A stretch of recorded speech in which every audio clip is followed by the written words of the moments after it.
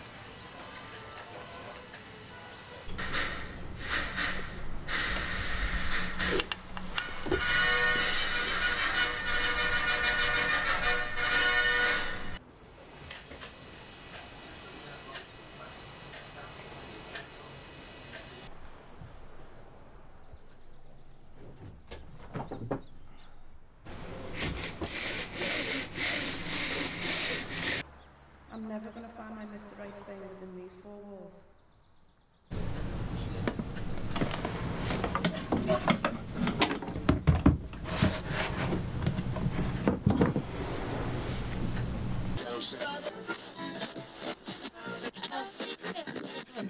Are you unlucky in love? Are you struggling to find Mr. or Mrs. Right? Do you find it hard to meet new people? Well, TrueMatch.com will help to solve all your problems. Sign up for free online now.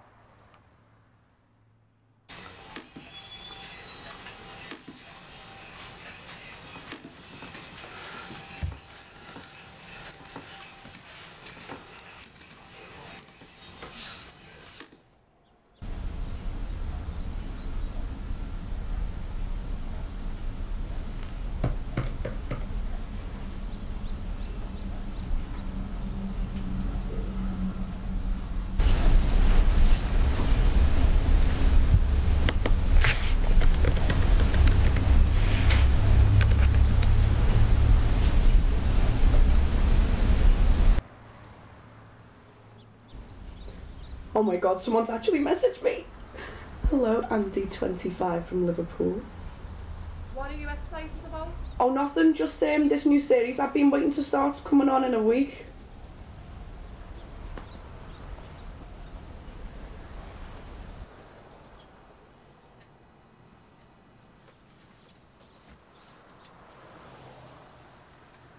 Good morning, Kate. Who knew we'd have a connection like we do? And I can't believe we live so close to each other.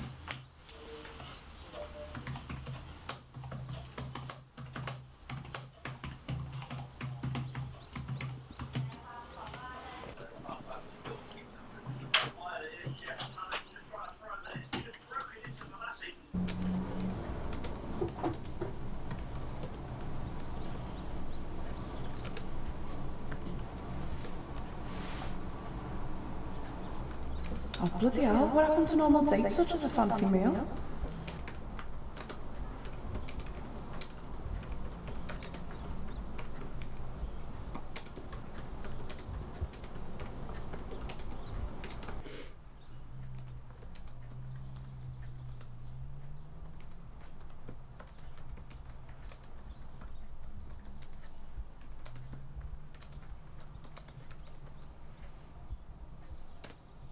I'm dying to know what he looks like. I find it odd that he doesn't have a profile pickup. Oh, then again, I haven't either.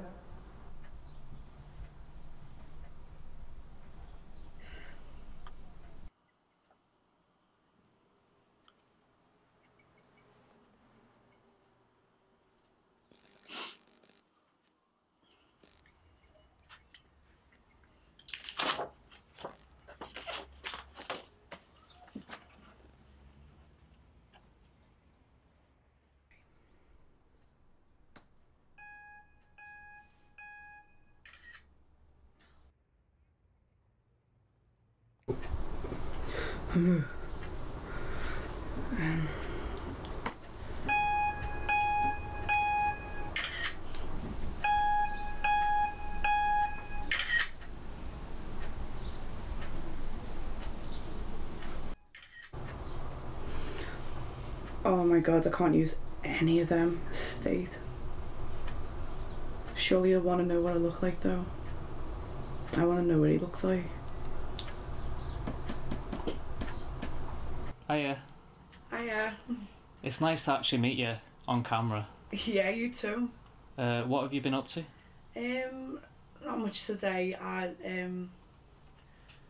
been to the hospital. Why? What's up?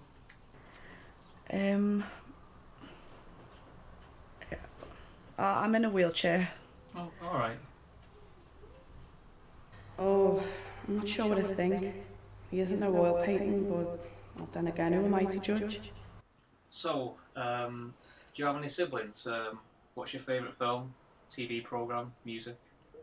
I've got one brother, Bridget Jones' Diary, Coronation Street, and pop music. I don't really like pop. I prefer alternative rock music like Pearl Jam and Radiohead. Don't like all that soppy shit. Is that what you're into, rom-coms? Yep. Can't all be perfect. So, what do you want to do with your life?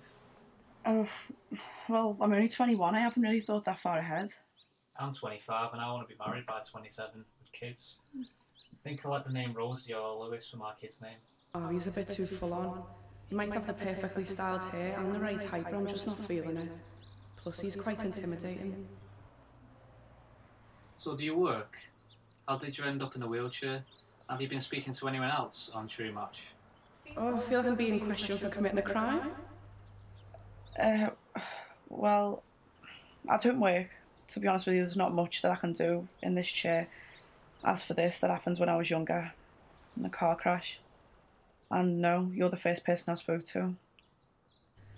Oh, I'm probably the last, speaking of car crash situations.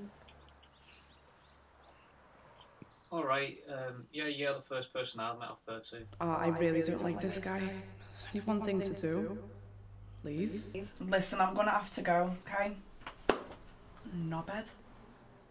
I'm not gonna settle for someone who accepts my chair but is a complete arsehole.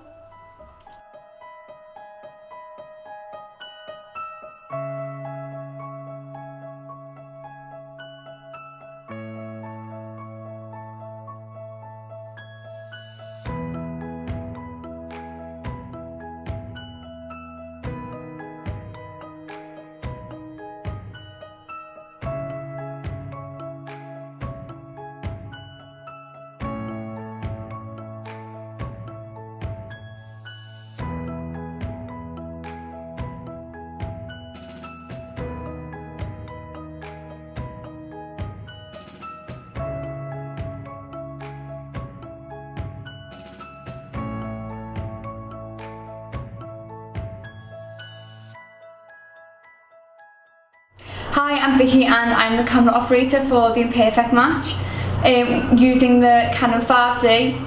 It's taken me a while to get used to using the new settings because I haven't really used it before, so some of the camera settings weren't the same as other cameras that I've used previously on other shoots.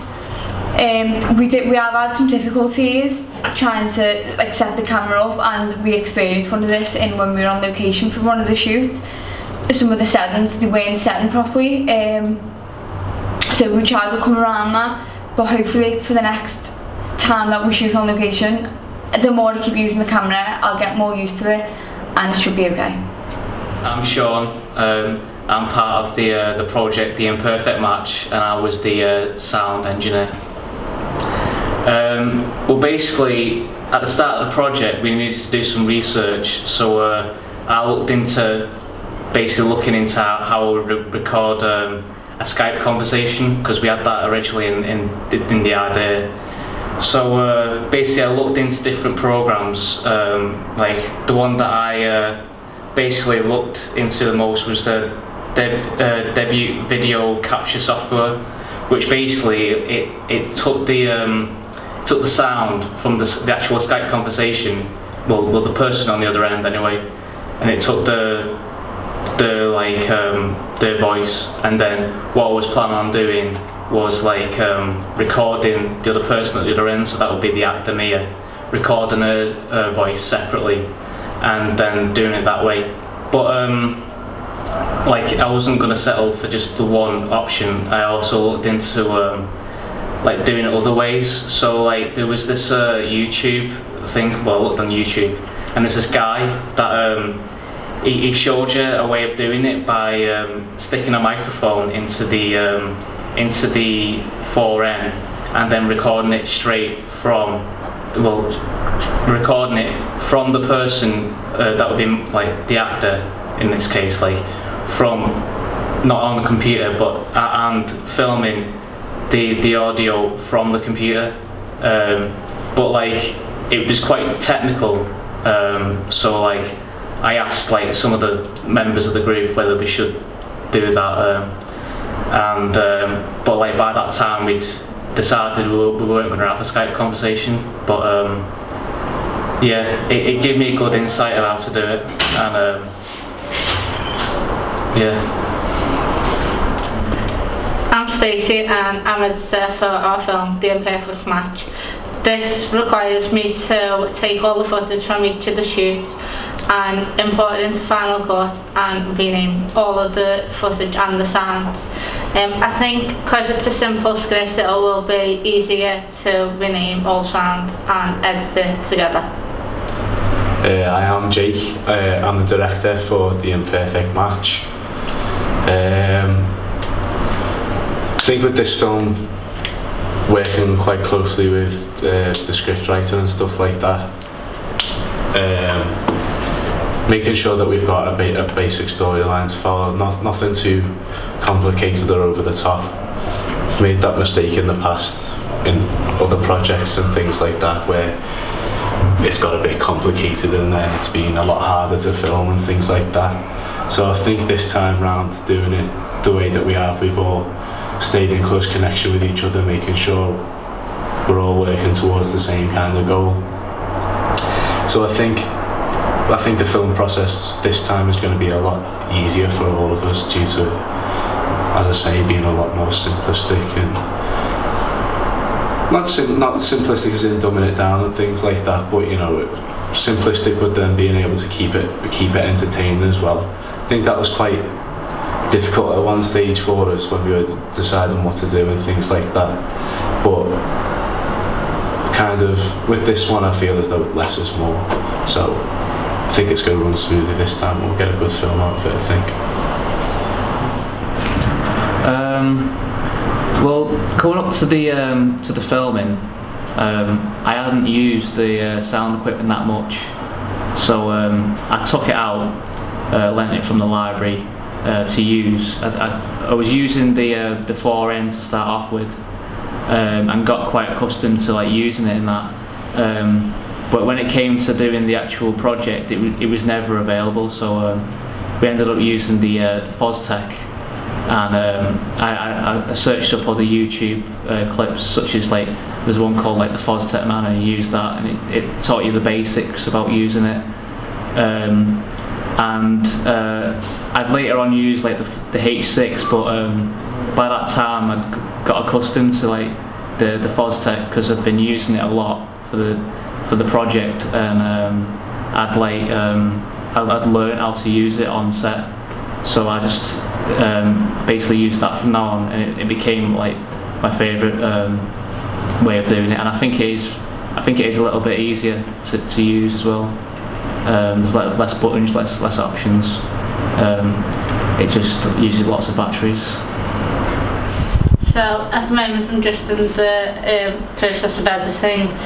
There's been some challenges with matching the dialogue and the footage together, but I've managed to get around them and make each one fit. We've also had some problems with the with certain shots not being there, so in order to come this we've used time lapses to fill these spaces, which I've also actually helped with the effect of the film, and I personally think it makes them look a bit better. Right, we're a couple of shoots into it now, into the film.